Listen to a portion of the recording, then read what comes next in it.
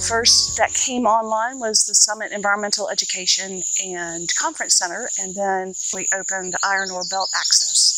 The park itself was built in the early 80s by the Episcopal Diocese, and at that time it was just 300 acres, and it was their conference center. In the early 2000s, they approached the state and asked if we were interested in purchasing, and we were for 3 reasons.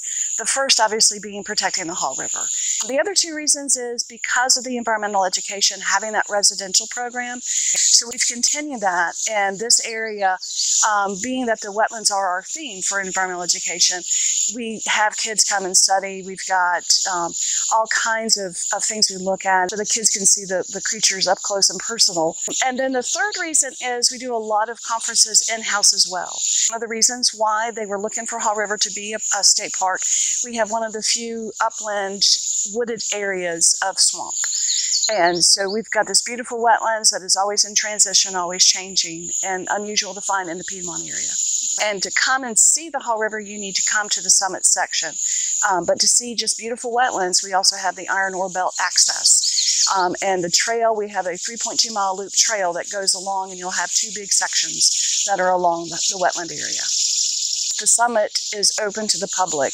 We do have a map that folks, if they come into the main office, which is the main lodge at the park, we'll show them how to get down to the wetlands. The boardwalk is a spur off the Piedmont Loop Trail, so we want to make sure they get to see that portion of it as well.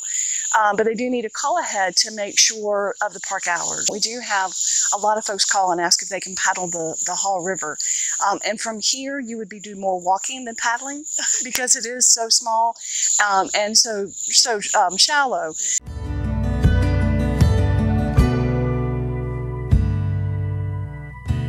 Definitely river otter, which is amazing to me. I didn't expect to see river otter, but we have a few that have popped up here and there. Raccoons, obviously, are always here, and then deer. So we'll see lots of footprints in the nice wet areas of the wetlands. We don't believe in snakes. I'm kidding. Yes, we do have a lot of water snakes in the area. At Haw River and in the Piedmont area, the only venomous snake would be copperheads, and they like to just hide off in the brush. So as long as you're staying on the trail, life is good. Oh, obviously the chain pickerel, which is in bloom right now, just a gorgeous purple to me. And my favorite is the marshmallow.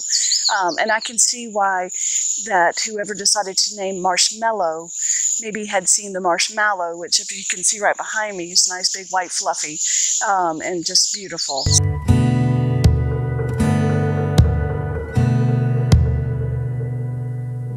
A lot of folks, to me, just don't understand the importance, especially because they come down and go, okay, it's muggy, it's buggy, why should I care about them? So for us to be able to talk about that and educate folks as to why they're so important and where they fit ecologically, to me, that's great.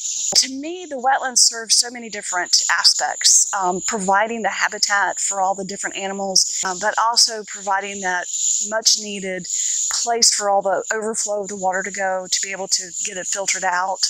And then we do a lot of trash pickup along the Haw River. And for that reason, to me, that's also a very important value. The last part of it is just for people to interact with the wetlands and to have that intrinsic value for them that a lot of folks don't get that chance to do.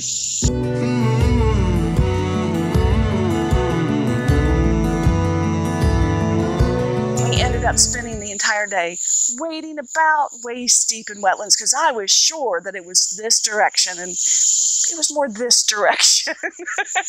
But we had a great time, and one of the things that we found while we were out there and hooting and hollering because we were having a blast at that point, we actually found the rookery for the great blue heron, and that's why we have the loop trail is known as the Great Blue Heron Trail. I would think for me, special-wise, is really where we are right now, sitting on the end of the boardwalk.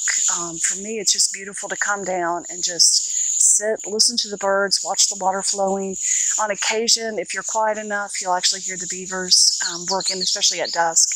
So that, to me, is gorgeous. And then also over at Iron Ore during the springtime with all of the migration of the waterfowl, just having that beautiful sunset with all the waterfowl coming in and roosting in the wetlands, breathtaking.